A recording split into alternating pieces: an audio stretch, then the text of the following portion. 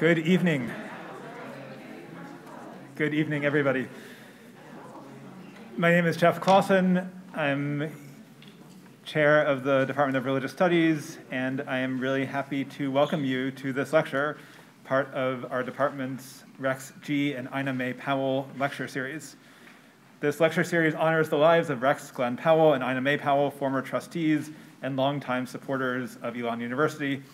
And the series encourages members of our community to think deeply and critically about issues connected to religion, culture, and politics. Tonight's program is also made possible thanks to the support of the Center for the Study of Religion, Culture, and Society, and the center is sponsoring a reception following the talk here tonight. You can join us in Lindner Hall if you are interested. Our guest this evening, Dr. Shaul Magid, is Distinguished Fellow in Jewish Studies at Dartmouth College. A scholar of international renown, Dr. Magid has published extensively on Kabbalah, Hasidism, American Jewish culture, Zionism, and Jewish thought. I'll name just a few of his books, his many books, which include Hasidism Incarnate, Hasidism, Christianity, and the Construction of Modern Judaism, Piety and Rebellion, Essays in Hasidism, American Post-Judaism, Identity and Renewal in a Post-Ethnic Society, and a new book that came out this past month, published by Princeton University Press, titled Meir Kahane, The Public Life and Political Thought of an American Jewish Radical. Dr. Magid's lecture this evening is titled The Struggle for Home and Homeland, American Jews and Zionism from the 1885 Pittsburgh Platform to Judith Butler. It is a real honor to have him join us here at Elon and to be able to learn from him. Please join me in welcoming Dr. Shaul Magid.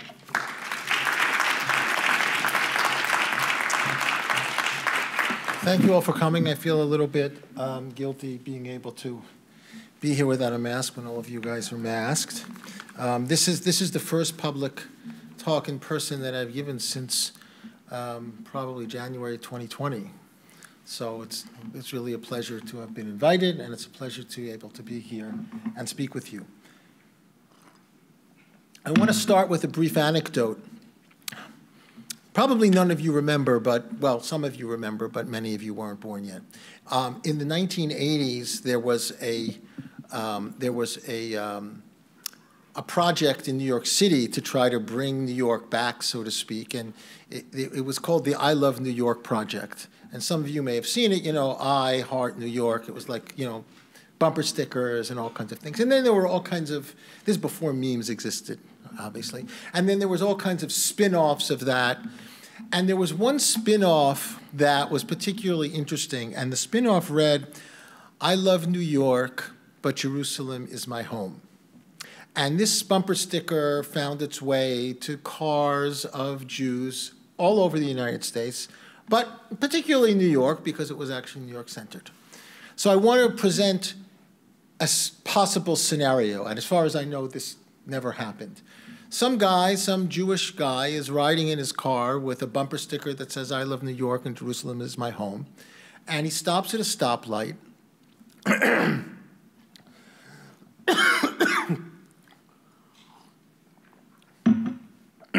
and somebody pulls up next to him and sees the bumper sticker, I love New York, Jerusalem is my home. He motions the person in the car to roll his window down, and the person rolls his window down, and he says to him, go home. Now, the question that I want to ask is that an anti-Semitic statement? I mean, the bumper sticker does say, Jerusalem is my home. So why not go home? Obviously, where you are, you might love New York, but New York is not your home. And I want to begin with that because for those of you that are abreast of what we might call the American Jewish conversation today, it seems to me, from my perch anyway, as somebody who tries to keep abreast of what's going on, that whatever American Jews are talking about, politically, socially, culturally, religiously, they're really talking about Israel. that is the centerpiece of the conversation. So all of the debates that are going now about defining anti-Semitism, whether it's the IHRA document or the Jerusalem document, doesn't really matter. There's a conversation going on about how do we define anti-Semitism in America. You would think largely a result of the uptick of anti-Semitic acts that exist, not only Pittsburgh, but others. But if you read the discrepancy between the two documents, it's really only about Israel. There really isn't a difference of opinion among American Jews about what constitutes anti-Semitism. The difference of opinion of American Jews is whether anti-Israelism is anti-Semitism or whether anti-Zionism is anti-Semitism. And I use that to say, I don't want to talk about Israel today. I want to talk about, but of course, even when I say I don't want to talk about Israel, I'm talking about Israel. I want to talk about the question of home and homeland for American Jews in America. What is America for American Jews? And in what way does Zionism and Israel present challenges to the notion of America as a home versus Israel as a homeland? So if the bumper sticker said, I love New York, but Jerusalem is my homeland, it might be very different than I love New York, but Jerusalem is my home. So that's really kind of what I want to talk about. And I want to talk about it by using 5 examples. And I want to read through some text with you because I think that's the best way to kind of get into the thickness of what I want to say. And I just want to introduce them very quickly and then go through them. And then we can talk about them a little bit more. The first example is the 1885 Pittsburgh Platform, which was the first official statement of Reform Judaism, right? I'll go through all 5 and then come back. And I'm interested in one paragraph in that when we get to it. The second text I want to look at is the 1937 Columbus Platform, which is a Reform Jewish revision of the 1885 Pittsburgh Platform. That is, from 1885 to 1937, the Reform movement changed in a number of ways, and it articulated those changes in a new platform. There have since been another 2 or 3 platforms that have come out as well, but they're not relevant to our conversation. The third source I want to look at is a source by Louis Brandeis, who, of course, was Supreme Court Justice of the United States. Also, there's a university named after him. And he was, in his time, in the progressive era of America from the 1880s to the 1920s, he was probably the most well-known and prominent Jew in America, right? The first Jew appointed to the Supreme Court. And he was a Zionist, which in 1915, which is the text that we're going to look at, was not a very common view for most American Jews. Most American Jews were not Zionists in 1915. They were very troubled by Zionism for a variety of reasons, which we'll get into. The next text I want to look at is a small excerpt from an essay by Hannah Arendt, who some of you may know, who, to my mind, is one of the great Jewish intellectuals of the 20th century. In a very contentious essay, it's considered to be by most people the worst essay that she ever wrote, but it's very important for our purposes, and it's called Reflections on Little Rock.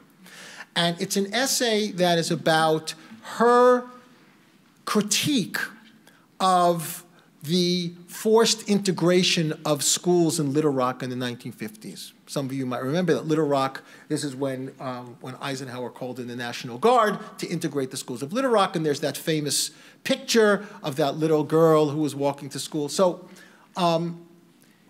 there's something in that essay that I think is important for us.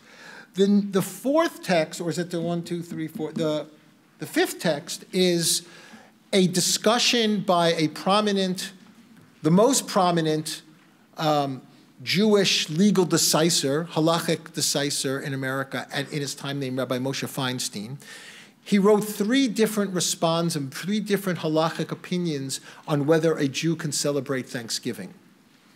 And it's an interesting moment in an ultra-Orthodox Jew who begins to really develop an idea of what home means for American Jews in relationship to the celebration of a secular holiday. Now, of course, He wouldn't say that a Jew could celebrate Christmas or a Jew could celebrate Easter or Halloween for that matter for different reasons.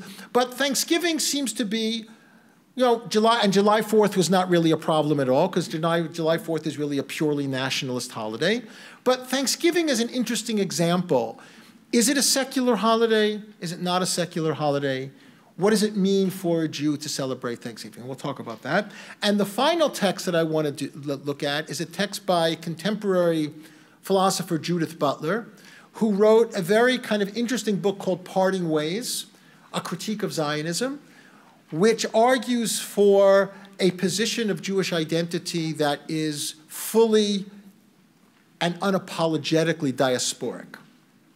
And that, in a certain sense, will take us back to the Pittsburgh Platform of 1885. So that's the way I want to go, through those steps, and hopefully be able to thread together a narrative arc of looking at the ways in which Jews, from the end of the 19th century until I think the book came out in 2017 or 2016, maybe 2015, on this question of what does home mean for American Jews, and what is the relationship between that and Israel as a homeland. Because in a certain sense, a lot of the discussions about Israel today that you can read on social media or in the press is really,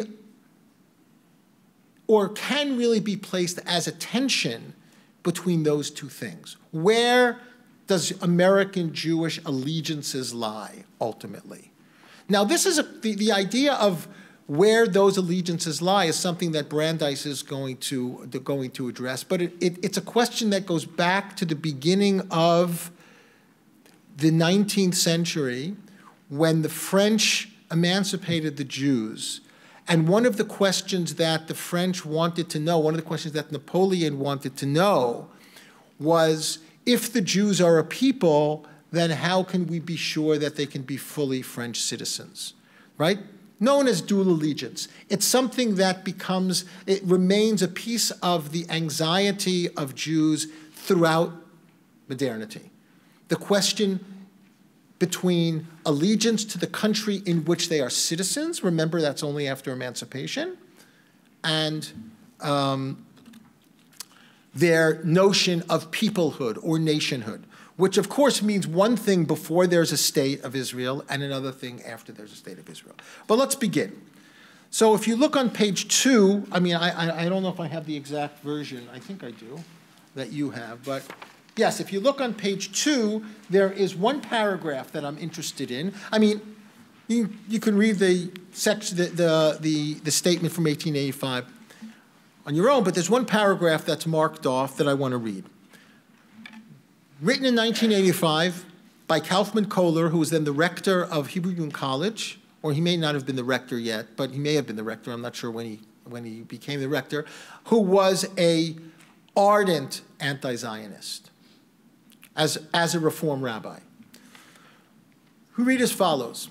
We recognize in the modern era of universal culture, of heart and intellect, the approaching of the realization of Israel's great messianic hope for the establishment of the kingdom of truth, justice, and peace among all men, right? A universal vision of Jewish messianism. We consider ourselves no longer a nation, but a religious community, and therefore expect neither a return to Palestine nor a sacrificial worship under the sons of Aaron, nor the restoration of any laws concerning the Jewish state. Now, of course, the Jewish state didn't even exist yet. Zionism almost didn't even exist yet in 1885. It was just beginning. But Kohler saw what was coming. And he saw that this was going to be a significant challenge to American Jews who were doing everything they can to assimilate, acculturate, and Americanize. And all of us here that are Jews are byproducts of that project, right? The Americanization of the Jew. And this is at the very beginning of that project. Kohler saw the challenges of what Zionism posed, and he wanted to kind of cut it off at the pass. We are not a nation. We are a religious community. we don't expect a return to Palestine, and we don't expect any sense of allegiance to that project over there that is just getting off the ground. That is, in a certain sense, the first foray of the question of Israel for the American Jew in America in 1885. Right? Now, it may sound somewhat radical to us, but it wasn't really radical to most of the people who were reading this document. It was pretty much pro forma. That's the way most American Jews felt. They were threatened by the possibility that they were going to have to pledge their allegiance to a country other than America at a time when Americans themselves, many of them, were suspicious of whether the Jews were going to be able to fully Americanize. So let's jump from 1885 to 1937. 1937, obviously a very different time. Hitler was in power in Germany. The Second World War had not really yet begun, but things were collapsing in Europe. American Jews realized how dangerous things were in Europe, how destabilizing things were in Europe. Of course, a few years later, it was going to get a lot worse, probably much worse than anyone anticipated in 1937. But the reform movement that had grown enormously since 1885, because the large population, the large immigration of Jews happens between 1880 and 1920. So in a certain sense, the 1885 was really right at the beginning of that process. The reform movement was by far the largest movement of Jews in America at that time, right? As Jonathan Sarna liked to say, until the end of the Second World War, there were two kinds of Judaism in America. There was Reform Judaism and there was everything else. Now that's going to change after the Second World War with the immigrants that come in, many of them Holocaust survivors, or that's when you have the large Orthodox immigration as well. So the Columbus platform reads as follows. This is on page 3. Israel, on the question of Israel. Again, it's funny because the state of Israel does not yet exist. It's 1937, but yet they use the language of Israel. It wasn't even clear in 1937 what the state was going to be called. But in any event, Judaism is the soul of which Israel is the body. Living in all parts of the world, Israel has been held together. Here he's speaking specifically about Israel, meaning the Jews, right, the Jewish community. Israel has been held together by the ties of a common history, and above all by the heritage of faith, that we recognize in the group loyalty of Jews who have become estranged from our religious tradition, a bond which still unites them with us. We maintain that it is by its religion and for its religion that the Jewish people has lived. Now this is actually very important, because for Reform Judaism at that time, and arguably even today, although maybe not, the centerpiece, the spine, the raison d'etre, the very reason for being of the Jews is Judaism, is the religion of Judaism. However it's practiced, in whatever form it's practiced. It's the religion of Judaism that identifies the Jew. And the Reform movement is very committed to that. But if we move down a couple of lines, in the rehabilitation of Palestine, the land hallowed by memories and hopes, we behold the promise of a renewed life for many of our brethren. We affirm the obligation of all Jewry to aid in its upbuilding as a Jewish homeland by endeavoring to make it not only a haven for refuge for the oppressed, remember this is 1937, but also a center of Jewish culture and spiritual life. Throughout the ages, it has been Israel's mission to witness to the divine in the face of every form of paganism and materialism. We regard it as our historic task to cooperate with all men in the establishment of the kingdom of God, of universal brotherhood, justice, truth, peace on earth. This is our messianic goal. It's very, very interesting what's being said here. On the one hand, you already see a change from 1885, which is a full-throttled rejection of Zionism. By 1937, it's saying, well, there's the rebuilding of Palestine. Maybe there'll be a Jewish state. We want to be a part of that. We want to be a part of rehabilitation. We want to support that. But we don't want to feel obligated by it in terms of how we define ourselves, in terms of how we define our messianism, in terms of how we define our allegiance. So in a sense, it's saying, yes, Israel is important as a haven of refuge for the oppressed, a center of Jewish culture and spiritual life, which is a reference to the cultural Zionist Achad Ha'am, doesn't really matter.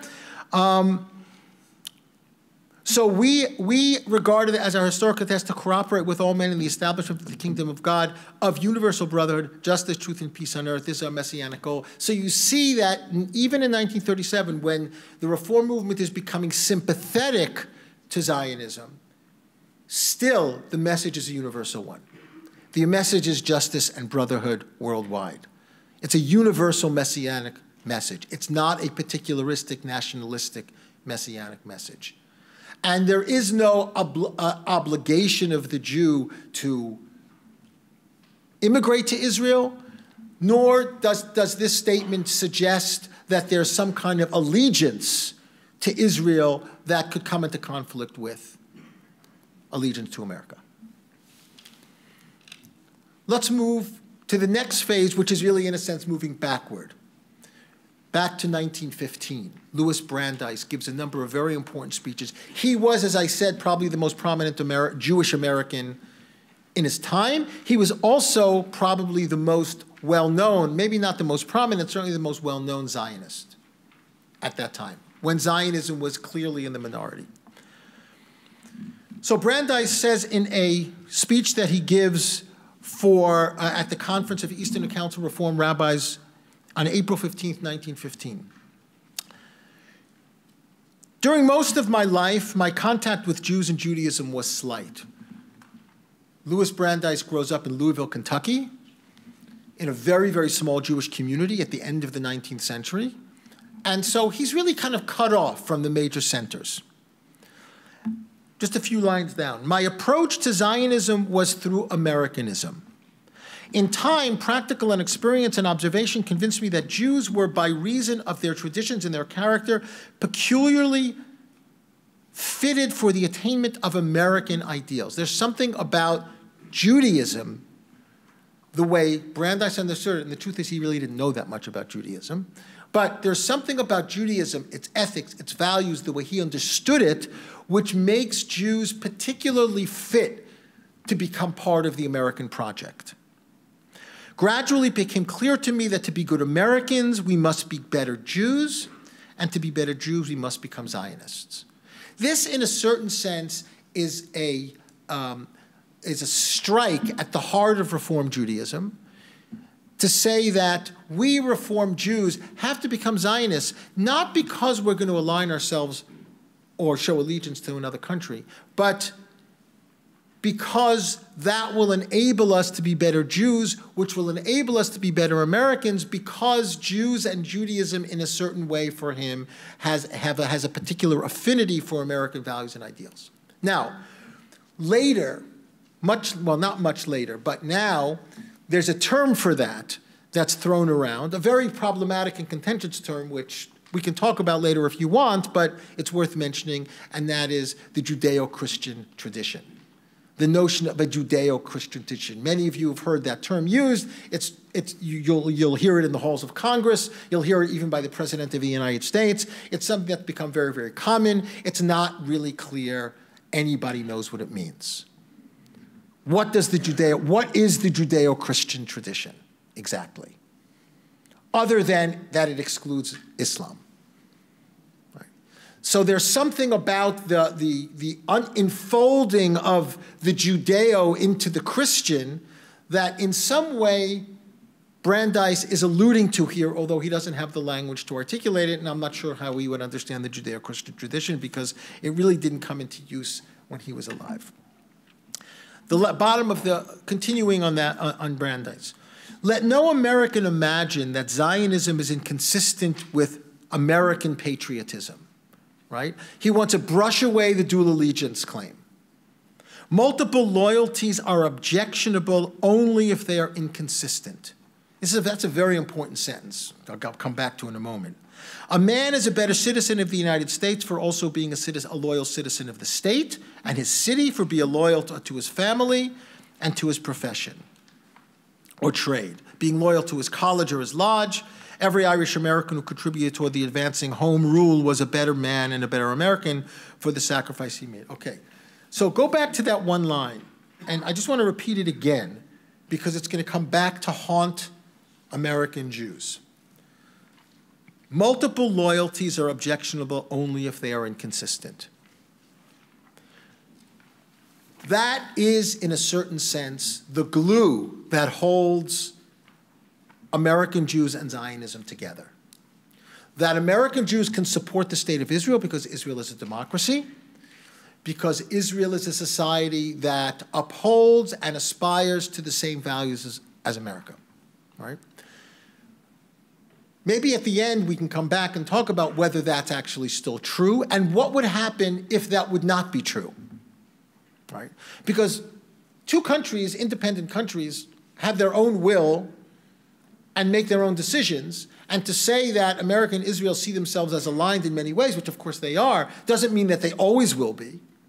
By definition, they're two separate populations. They're two separate countries. They have different sets of problems. They live in different parts of the world and so on. So hold on to that line. One more little quote that's the second paragraph, well, the third paragraph from the bottom. There is no inconsistency between loyalty to America and loyalty to Jewry. The Jewish spirit, the product of our religion and experiences, is essentially modern and essentially American. Now, I'm not sure exactly what he means by the Jewish spirit is essentially modern, but let's just set that aside for a moment. Not since the destruction of the temple have the Jews in spirit and in ideals been so fully in harmony with the noblest aspirations of the country in which they lived. Whether that's true or not doesn't matter, but you see what he's trying to do. He's trying to basically break down any critique of due loyalty, and he's trying to basically allay the anxieties and fears of American Jews that if they sign on to Zionism, somehow that's going to curtail their Americanism, which in 1915 was extremely important. Less important now, right? We're living on the back end of multiculturalism. This is in the heyday of the melting pot, right? It was really about how to become American. And the anxiety that many Jews had about home and homeland, because America was what they considered to be home, that's what he was trying to get at. He was trying to allay those anxieties and those fears. That gives us a sense, I think, of where American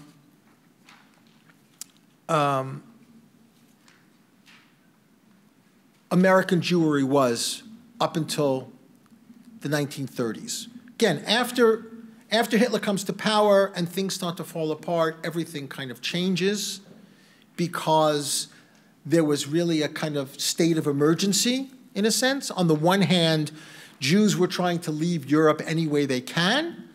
On the other hand, after the 1923 Johnson-Reed Act, which was an act against an act eliminating free immigration to America, it wasn't so easy to get into America anymore. Right? When my grandparents came to America after the Russian Revolution, anyone that wasn't healthy or a convicted felon, or that wasn't able to hide their conviction, was able to get into America, right? And that's when most Jews from Eastern Europe came. That's when most Jews from that's when most Italians came as well. But after the Johnson-Reed Act, that was over. So you have an emergency situation. People are trying to get out of Europe. It's difficult to get to America. It was difficult to get to Palestine for a variety of reasons because the British were also had their own quotas. So things began to change. But until that time, that's where American Jewry was. So what interests me about the Hannah Arendt piece, to go to the next stage, is in her essay on Little Rock, she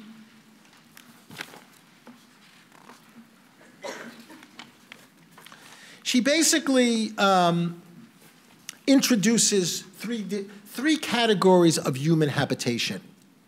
All of us live within these three categories. The first is the private category, which would really be the home and family. We all have some sorts of family, and that family unit, whether it's a nuclear family or an extended family or an adoptive family, doesn't matter. That's the private realm. And then there's the social realm. And then there's the political realm. only one of those realms, according to Arendt, in only one of those realms is discrimination prohibitive. She says, in the family realm, discrimination is integral to the entire family. Parents and children are not equal. Siblings are not equal. Grandparents and parents. In other words, every family has its hierarchy, right? There's no equality in a family. Everyone is treated according to their station. You're a parent, you're a child, you're a sibling, you're a grandparent, you're an uncle or an aunt, right? So discrimination is basically the structure of any family, is basically the structure of any family. The social realm is really what interests her, because the social realm is what she considers to be the realm of education, among other things. It's the realm of recreation. Where do you go to summer camp? Where do you vacation? Where do you go to school? And the political realm, of course, is the realm of rights in a democracy.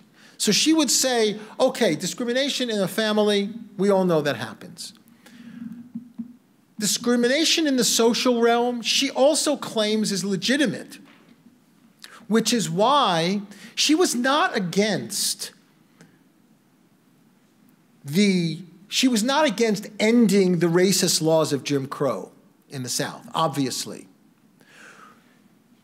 She felt that the forced integration of schools was the wrong place to do it, because it's a social realm and not a political realm. And she said, ironically, you have states that are enacting forced integration of schools that have anti-miscegenation laws, where it's illegal for blacks and whites to get married, right? Till 1966, Loving versus Virginia, right? It was illegal in certain states for black people and white people to get married. So in states where you have anti-miscegenation laws, she said it's somewhat bizarre that you're engaging in forced integration. You're making that the front line. And why is that bizarre? Because she says that's a social realm. It's not a political realm. So let me read you what she says here. This is on page 51. On page 11 of your handout. What quality is to the body politic, its innermost principle, discrimination is to society. Society is that curious, somewhat hybrid realm between the political and the private, in which since the beginning of the modern age, most men have spent the greater part of their lives. For each time we leave the protective four walls of our private homes and cross over the threshold to the public world, we enter first not the political realm of equality, because for her, the political realm has to be founded on full equality. When we move from the private realm to the public realm, we don't initially get to the political realm, but we get to the social sphere. We are driven into this sphere by the need to earn a living, or attracted by the desire to follow our vocation, or enticed by the pleasure of company. And once we've entered it, we become subject to the old adage of like attracts alike, which controls the whole realm of society in the innumerable varieties of its groups and associations.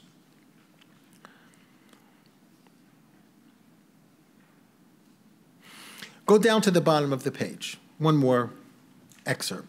The danger of conformism in this country, a danger almost as old as the Republic, is that because of the extraordinary heterogeneity of its populations, she's talking, of course, about America, social conformism tends to become an absolute and a substitute for national homogeneity. In any event, discrimination is as indispensable a social right as equality is a political right. The question is not how to abolish discrimination, but how to keep it confined within the social sphere, where it is legitimate, and prevent its trespassing on the political and the personal sphere, where it is destructive.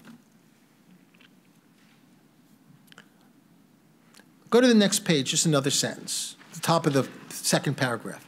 It is common knowledge that vacation resorts in this country are frequently restricted according to ethnic origin. That's, of course, not true anymore, but it was true in the 1950s and 1960s for the most part. You could see from, like, the Marvelous Mrs. Maisel series about their summer vacation, right? There are many people who object to this practice. Nevertheless, it's only an extension of the right of free association. If as a Jew, I wish to spend my vacation only in the company of Jews, I cannot see how anyone can reasonably prevent me from doing so, just as I see no reason why other resorts should not cater to a clientele that wishes not to see Jews while on a holiday. There cannot be a, quote, right to go into any hotel or recreation area or place of amusement because many of those are in the realm of the purely social, where the right to free association and therefore to discrimination has greater validity than the principle of equality. Now, a lot of people really took her to task about this. But essentially what she was saying is that different groups should have the right to be able to engage in the social sphere with other like-minded people, not even like-minded people, but people of the same religion, people of the same race, people of the same ethnic origin. And that should not be called discriminatory. Right. Now, when it moves into the political sphere, that's something different for Arendt. And what she was angry about in terms of using forced integration of schools as the kind of first-tier battleground against the discrimination of black people, she felt it was the wrong way to go. Because in a certain sense, anti-miscegenation laws, which prevents black people from marrying white people, that's actually political. That's discriminatory in the political realm. For our purposes, what I want to suggest is that in the case of Jews, for example, the social sphere is the sphere where Jews largely see themselves at home in America. There's the larger political sphere where discrimination should be illegal in every case. And then there's the social sphere, whether you want to call it, whether it's the resort or the summer camp or the synagogue, where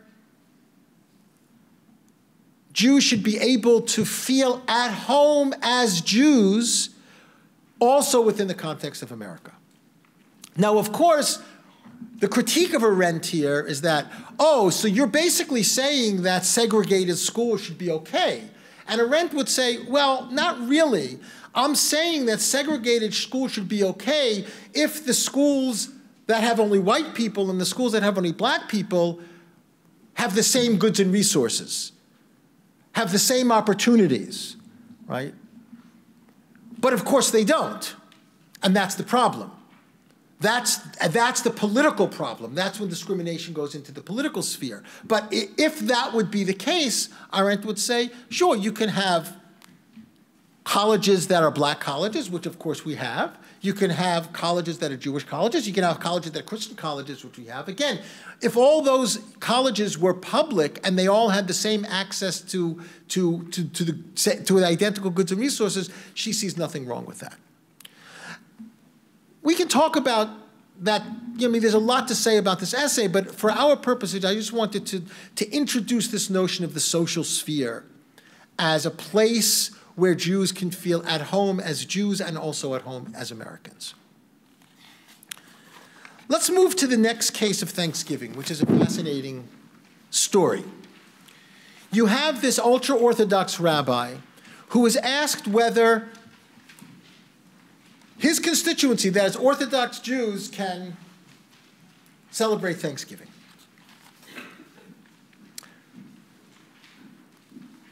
So I want to read this one passage. It's on page 220, page 18 of your handout, and page 220. What time did we start, Jeff? We started at 6? So at 6? Okay. So let me actually just kind of talk through most of it. When he's first asked the question, Feinstein basically says, absolutely not. Jews cannot celebrate Thanksgiving. There is a prohibition from a verse, B'chukoteim lo telechu, you should not go in the ways of the Gentiles, you should not go in the ways of the non-Jews, obviously referring to paganism at that time. And even though it's not a pagan holiday, obviously it's a secular holiday, and Jews, Orthodox Jews, there's no space for them to be able to celebrate secular holidays. If you go look on page 18 at the bottom of 220, he said, the author who's writing about this says, on the second question, Feinstein takes a strident position, but to make a joyous celebration and a feast in honor of Thanksgiving, one should certainly be prohibited this from law, right? If you go to the next thing, the next column, the bottom paragraph, so why is Thanksgiving prohibited if it's not a Gentile religious holiday, as Feinstein is at pains to show? It is a secular holiday. It falls under the prohibition of their laws, but the reason that it is prohibited to make a joyful occasion in the honor of the day is from the law, and you should not go in their laws, even though this joyful occasion is not the law for idolatry, but the law, what he calls, of foolishness. Now, he ends up changing his mind. And in changing his mind, he ends up coming to the conclusion, and this is on page 20 of your handout, the little excerpt. It so happened that they, the pilgrims upon their arrival in America, did not have any food for a period of time, so they ate turkey. This was not a major event in the settlement of America, since there were already things to eat in America for most of those who came before. And there were various kinds of fruits and so on and so on and so on. But it happened that there were certain people in a certain place at a time where there was no fruit and it was difficult for them to... He's basically, like, all of a sudden, Moshe Feinstein discovers the holiday of Thanksgiving, right? Something that we all learned in elementary school, right? Suddenly he figures it out. Oh, so this is really what it's about, right? And then he ends up saying, okay, in that case, we are citizens of this country. We are the beneficiaries of those people, so okay, you can celebrate Thanksgiving. You can celebrate it as a secular holiday. You can eat turkey on Thanksgiving. In the earlier response, and he says, not only can't you eat turkey on Thanksgiving, you can't even eat a turkey sandwich on Thanksgiving, lest people think you are eating turkey because of Thanksgiving, right? But by the end, he came to recognize that the notion of home in America, about which Thanksgiving is the story, is also a Jewish story where Jews were beneficiaries of that particular moment and that particular event. So it doesn't have religious significance, but it has secular significance that Jews have the right to celebrate. Now, we could see this as being somewhat arcane, but for him it was actually a very big move. And it's interesting, between one period and another, throughout a decade, he writes 3 different responsa, and each one moves closer to the notion of America as home. And the right of Jews as religious Jews to recognize with other Americans that America's home. Interestingly, just as an aside, before we go to Butler and conclude, in the last, I would say 15 or 20 years, Thanksgiving has become increasingly a holiday celebrated by Americans who immigrate to Israel. When I lived in Israel in the 1980s, none of the American immigrants celebrated Thanksgiving.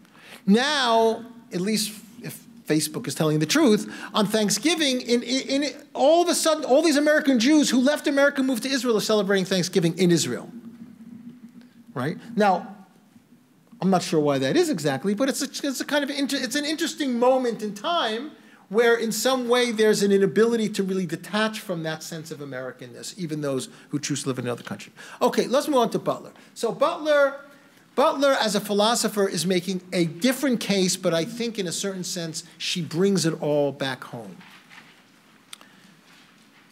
And she writes as follows: it continues to surprise me that, this is on page 11 of your handout, it continues to surprise me that many people believe that to claim one's Jewishness is to claim Zionism, or believe that every person who attends a synagogue is necessarily a Zionist. Equally concerning is the number of people who think that they must now disavow Jewishness because they cannot accept the policies of the State of Israel.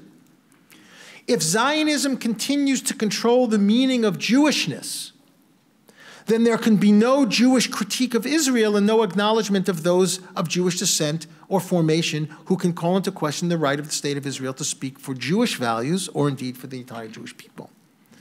Although it is surely possible to derive certain principles of equality, justice, cohabitation from Jewish resources, broadly construed, how can one do this without thereby making those very values Jewish and so effacing or devaluing other modes of valuation that belong to other religions and cultural traditions and practices? There's a lot in here, but just hold on to it for a moment. I think it'll become clearer later on. One point, however, and this, I think, really takes us back to Brandeis. One point, however, seems already clear. Equality, justice, cohabitation, and the critique of state violence can only remain Jewish values if they are not exclusively Jewish values. It's going back further than Brandeis. It's going back to the 1885 Pittsburgh Platform, right? That a Jewish value is only a Jewish value when it's a universal value. If the Jewish value is only for Jews or about Jews, then for Butler it's no longer a Jewish value. So this is taking back all the way to the Pittsburgh Platform and also to Brandeis. This means that the articulation of such values must negate the primacy and exclusivity of the Jewish framework, must undergo its own dispersion. So what she's basically saying here, and again, we can unpack it a little bit if we want in the Q&A, is that Judaism is fully fulfilled in a state of dispersion, in a state where its own values become universalized toward the world. And this happens best for Butler when Jews live amongst other people.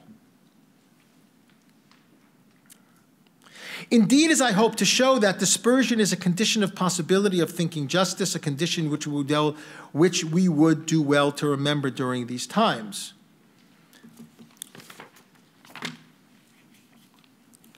Turn the page over to the last page. You know, it's funny, I had a friend once, some years ago, I had lived in Israel from 1980 to 1989, 1979 to 1989, and at one point in time, maybe 15 years ago, I was thinking of the possibility of moving back to Israel. I had a conversation with a friend of mine who's a very prominent scholar of Jewish mysticism, and I said, you know, I'm thinking about the possibility of going back and living in Israel, and he said to me, only half jokingly, why would you want to live someplace where everybody is Jewish? Now, he knew what he was saying, right? He was inverting the whole Zionist claim, right? The whole purpose of living in Israel is living in a place where everybody's Jewish. Of course, everybody's not Jewish there, but you kind of know what's meant by that, right? To be able to live in a fully Jewish society. And he was kind of echoing a Butlerian position. Oh, but what are you sacrificing as a Jew by living in a place where everybody is Jewish? You're not cohabiting with anybody outside of yourself, and therefore the Jewish values that you have can never extend beyond the Jews, whether it's the Jewish state or the Jewish people. She writes, and here I'm not only referring to multiple strains within the Jewish tradition, but ways in which Jewish resources can come to be taken up and elaborated within non-Jewish discourses, and why this particular form of linguistic crossing is actually central to what Jewish resources are and can be. Only by entering into a field of cultural translation do particular ethical resources become generalizable and effective. This is not only a descriptive claim. Religious traditions only thrive through being in contact with other religions and non-religious institutions, discourses, and values. So in a certain way, what she's doing is she's trying to take the basic claim of exclusivity when it comes to religion and turn it on its head. Religions don't function best when they are internal to themselves. Religions function best, in other words, they wear their best clothes. They are their best selves when they're engaging with those that are not from that tradition. And the other tradition outside of them is doing that. So it's the kind of multicultural cohabitation that, for Butler,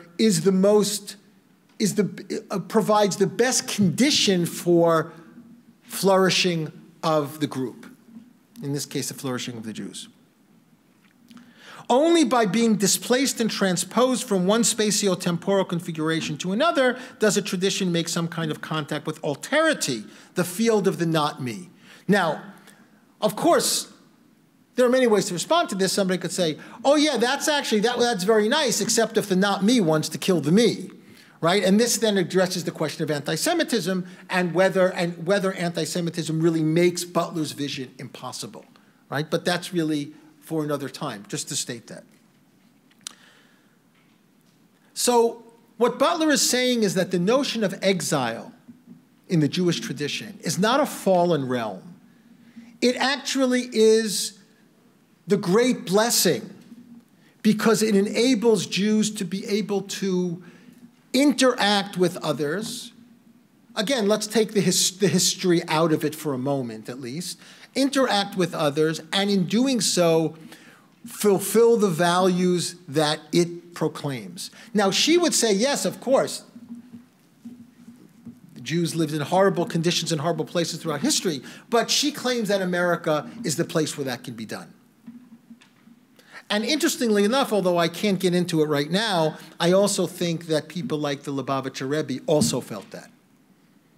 When he said that the Messiah will come from America, that exile will end from America and not in Israel, he was saying that America provides the conditions for the possibility of the fulfillment of the Messianic mission. So let me stop here, and we'll be able to unpack some of these during some questions. Thank you.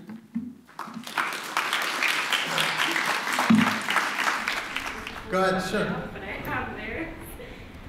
Okay, so the first one, why do you feel that Brandeis became so prominent versus other Jewish Americans? Brandeis? Yes. Well, I mean, he became so prominent because he was elected to the Supreme Court, obviously, and in a way, he, in some sense, embodied the ultimate, at that time, right, the ultimate, he represented the ultimate Jewish success story, right? Somebody that can come from very humble beginnings in Louisville, Kentucky, from a Jewish home, and become a member of the Supreme Court. Now, of course, many others have followed in his path subsequent to that. But even as a Supreme Court justice, he was really very respected on the bench as being both a great legal mind, but also somebody who had compassion. And in a certain sense, he became the poster boy for American Jewry at that time. Not because he knew that much about Judaism. He actually didn't know that much about Judaism. But it didn't really matter. What mattered is that he was a Supreme Court justice, which I know now doesn't necessarily mean as much as it meant then, but certainly at that time it meant a lot. So I wonder if you'll talk about why you're choosing to stick with this Arendt piece, because I find it very problematic. You know, I mean, we could go into details around that, but I hear you saying the social space, right? I get that, but it's still incredibly problematic argument. Yeah, it is, and actually she really got beat up for Eichmann in Jerusalem probably more than she did for this essay, but she did recognize after the essay, she had a somewhat of, she stepped back and said, oh, well, I guess I really don't understand the black experience in the South. I think that's really what the critique was. She was trying to make a kind of highfalutin philosophical argument, and and people were saying, you have no idea what's going on in Arkansas. You have no idea what's going on in Jim Crow, which was all true, and she acknowledged that. And so that's why the argument, in a sense, doesn't really have any teeth because it seems to contradict reality. But I think the distinction between the private, the social, and the political is a good one to think with, and that's why I like it. So I'm not really advocating her argument because it doesn't work in the real world, but she's using this as an example. And again, she's not against dismantling Jim Crow, and she's not against civil rights. She doesn't think that was the place to do it. And in particular, you know, it's very interesting because she says somewhere else, maybe even in the essay, she said the reason that she wrote the article was that she saw that photograph of that 6th grade black girl going to school. And she was so traumatized by how that girl must have been traumatized. Like, why put a 6th grade black girl into that position where she's getting jeered at and spit on by white people? Like, what? I think that, she says, I think in the beginning of the essay, that's what really got her, like, wait, this is not the way. Right? Why victimize this innocent person? So, but obviously we agree in terms of the problem. Yeah, I guess I'm not sure. Are you working this up into an article or a... At some point, I mean, the question will be whether Arendt will make it in, that's right? What I'm asking. Right, yeah. And I would love to find some other place where she distinguishes between the private social and political, and maybe I won't find it, but you're right. There will have to be a lot of caveats, right, for that. Yes? How or do you think that the recent rise in anti-Semitism in America will affect American Jews to uphold their Judaism the way that Judith Butler and Brandeis are suggesting? That's a great question. And it allows me to make a comment about the anti-Semitism that you raised. In terms of your question itself, like, it's not clear. For example, if you read Barry Weiss's book, How to Fight Anti-Semitism, at the end of the book, she says, oh, the best way to fight anti-Semitism is to be more of a Jew. Right? That's kind of the take-home message. Although I don't particularly think that's a very constructive one, because it really does create something that's a scholar, Jacob Neusner, called negative Judaism. Like, I'm going to be a Jew because people hate me. And the more they hate me, the more I'm going to be a Jew. First of all, I don't think that's necessarily the healthiest way to be anything. And second of all, it's not going to make the people hate you any less. So I'm not sure what problem it actually solves. But on the anti-Semitism question, I think there's something that's worth thinking about, which I've written about in an essay that's coming out in a couple of months. I think we have to make a distinction between anti-Semitic acts and anti-Semitism as a problem.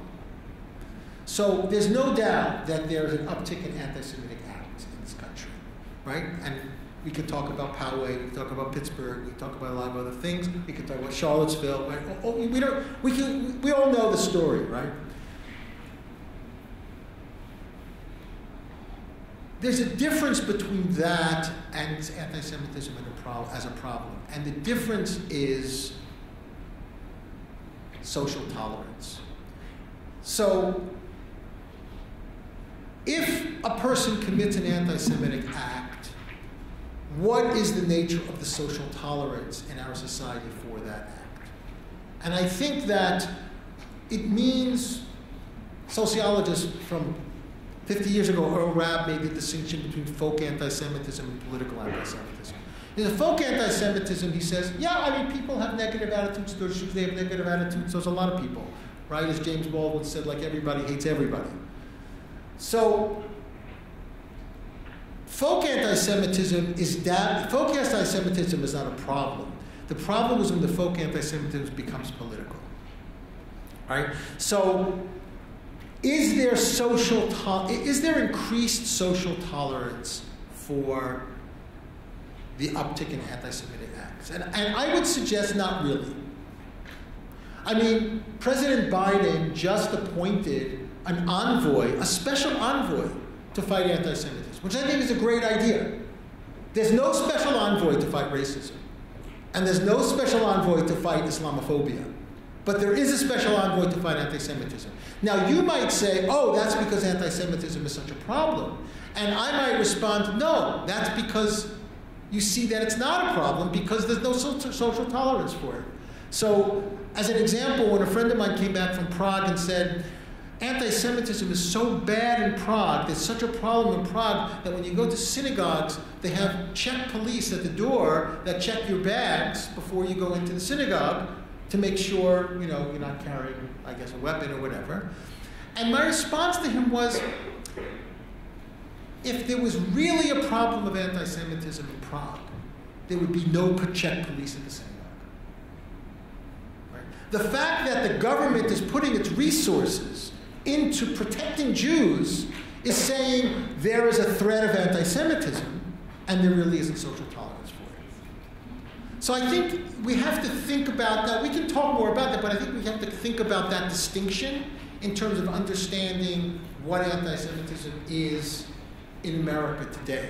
And I think that it's too easy to just kind of move into this notion of anti-Semitism is such a problem, look at what's happening, look at what's happening, look at what's happening. Yes, what's happening is problematic because people are acting out in very negative ways towards Jews or towards Jewish property, whatever. But from where I stand, I don't really see the social tolerance. And that, in a certain sense, was with the danger. So what would you say to somebody the argument that the envoy for anti-Semitism was needed because, to use your example, like there's no racism or Islamophobic envoy, everyone else is already concerned with those issues, but nobody is already concerned with anti-Semitism, so there needs to be an envoy to specifically tackle this issue?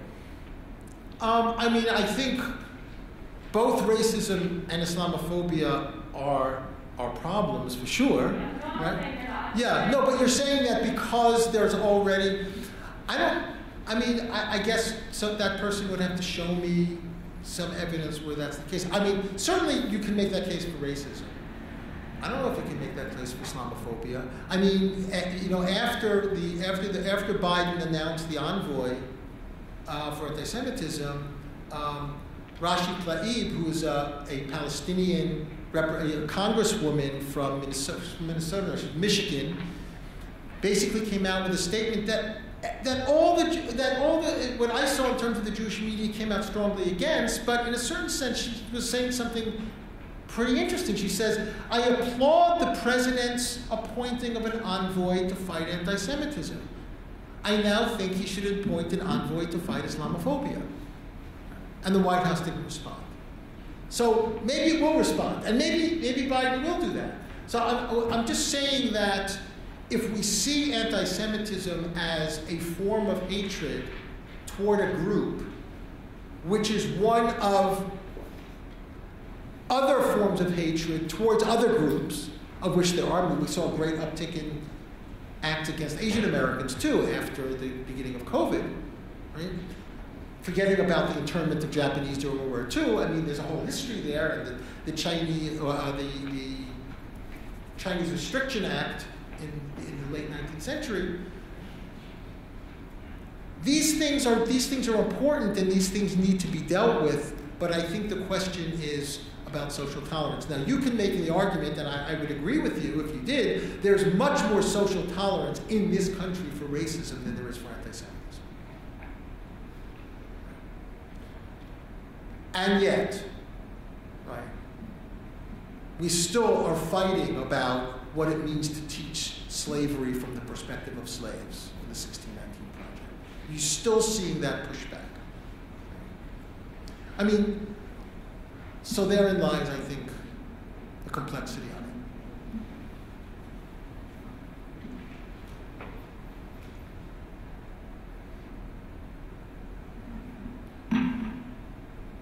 I mean, one thing I just add that I think is interesting is the case of Charlottesville, which was originally a demonstration that was really against immigration from black countries and black people. And in a certain sense, what it became was an expression of anti-Semitism with the kind of Jews will not replace us, but it would seem kind of odd because it wasn't even about the Jews. I mean, the demonstration wasn't even about the Jews. Somehow, in a certain sense, it's a very interesting anxiety that really speaks to your point, which is that the people who marched in Charlottesville are not afraid that blacks will replace them because they know that they won't, without some kind of revolutionary movement. But they are afraid that Jews will replace them. And I think that it was interesting that that kind of anxiety came out of Charlottesville, as an anti-Semitic anxiety came out of Charlottesville, when it was really a question about race and not about Jews. Yes? So wouldn't you agree with the argument that white supremacy in America is two big pillars are really anti-black racism and anti-Semitism? So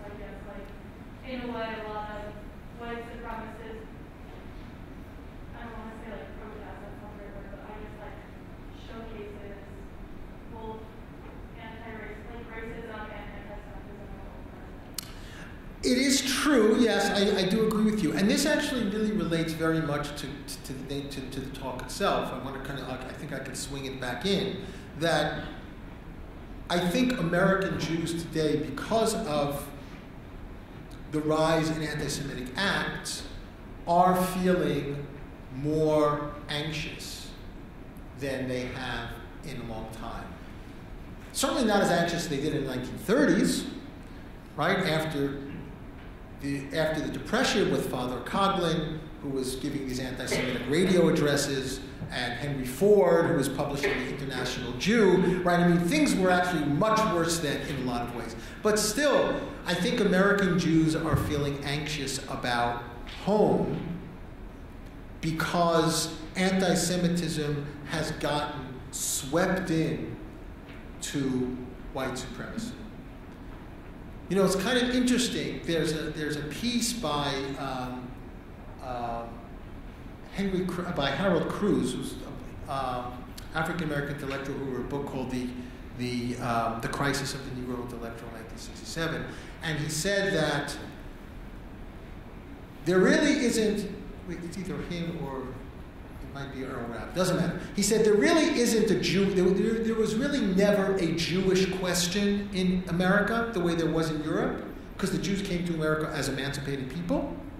So in terms of the Jewish question, it was like, oh, what do we do with the Jews? Can the Jews assimilate? That was the European question. America, George Washington wrote his letter to the Jews of Newport Synagogue in 1791, said, you're welcome here as a community, you know, as long as you're part of the American project. So what he argues is that the Jewish question raised its head again in America with what he calls the Negro question.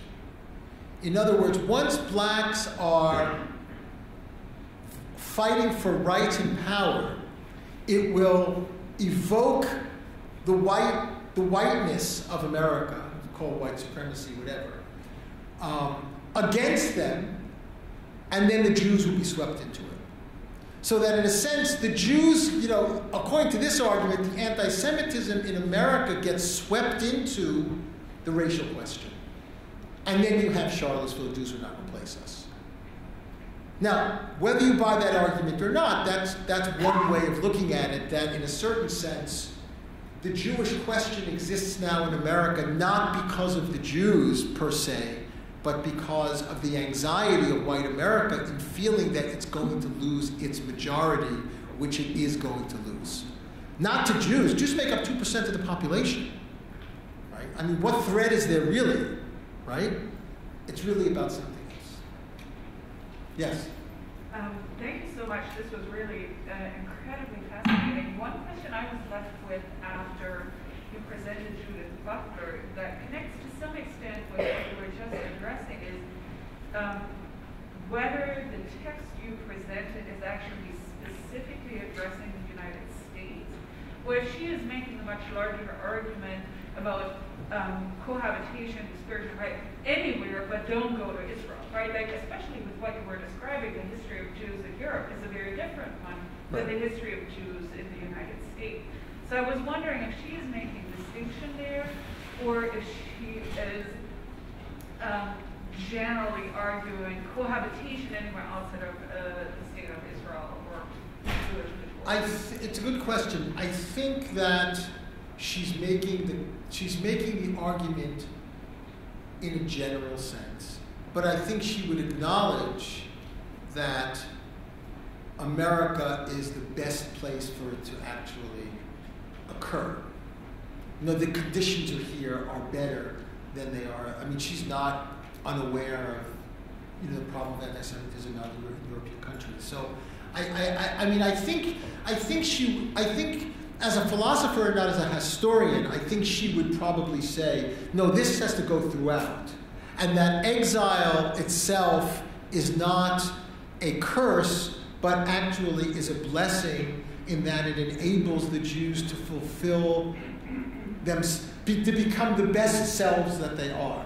Now, interestingly enough, there are statements in the Talmud that make similar kinds of things. They don't talk about it in that way, but they certainly talk about the opportunities of exile.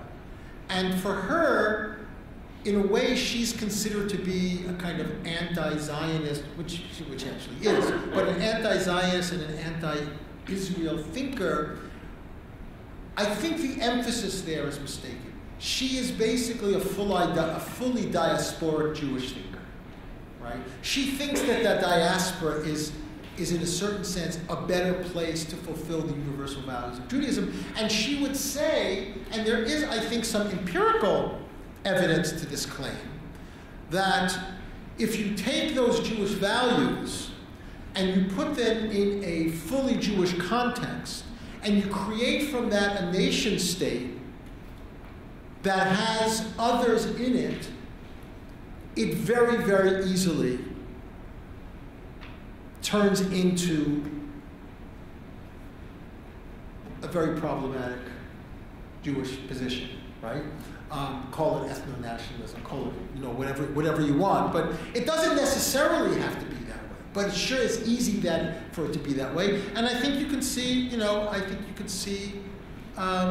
in Israel where in many ways that's precisely what's happening.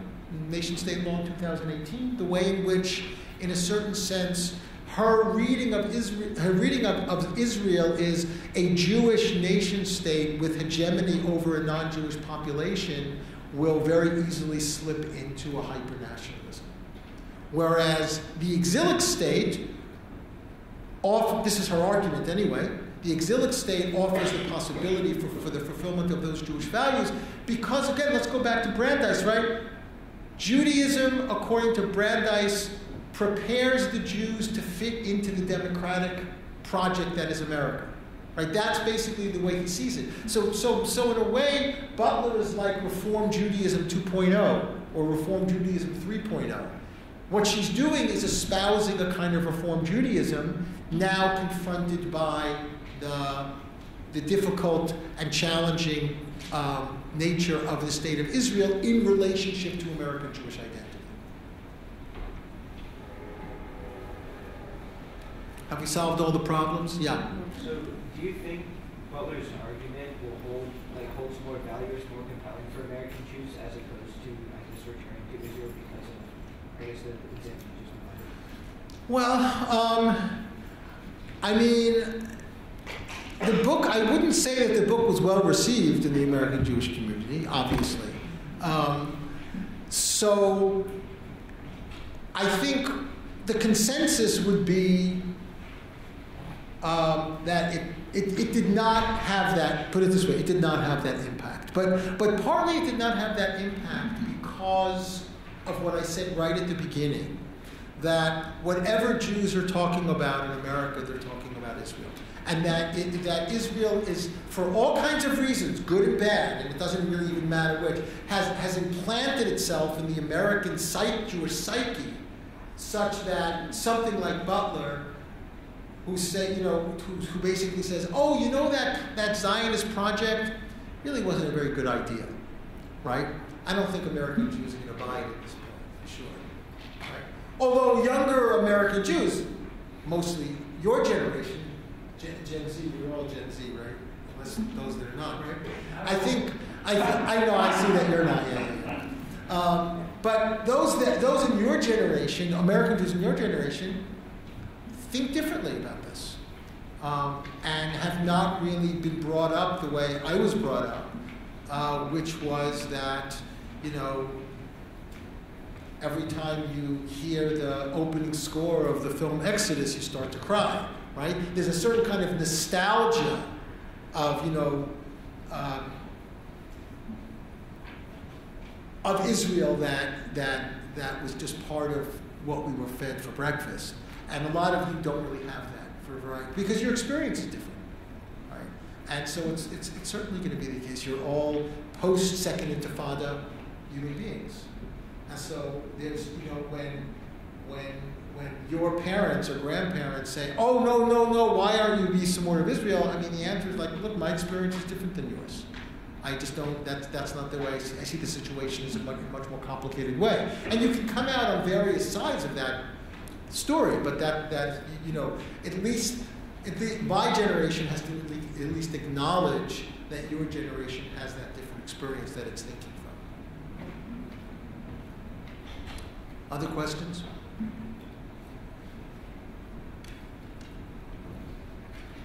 Yeah. I'm just trying to reconcile. So I'm thinking about what you were saying about the sweeping in of anti-Semitism into racism.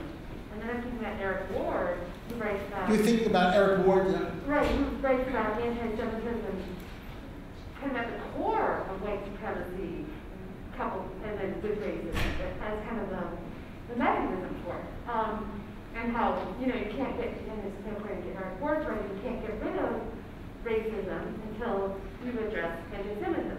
So I'm just trying to reconcile the sweeping in versus the core. Right. I mean, I get that. It's a good question. It's kind of what's worse, what brings forth what, and I don't. It's certainly in the American context. Well, I'll say it differently.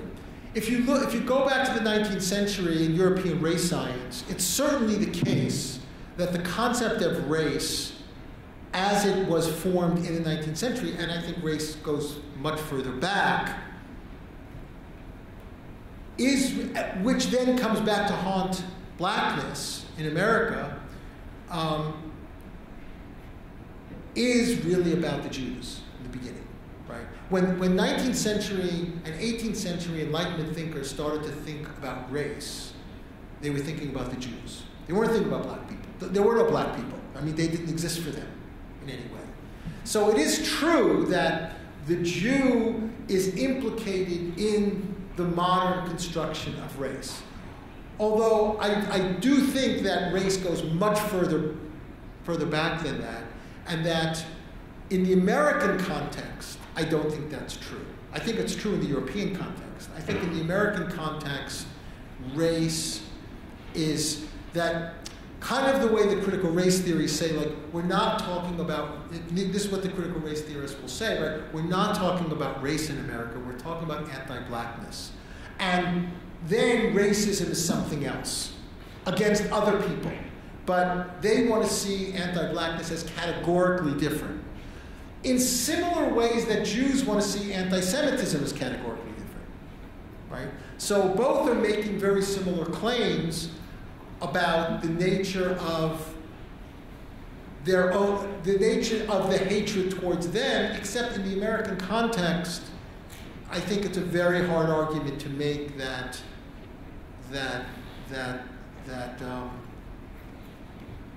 well, put it differently. To be and to live as a Jew in America is simply categorically different than to be and to live as a black person in America. And I think therefore, on an experiential level, I don't really think that you can make that claim about America. But again, the racialization process really happens in Europe, which is in a different context.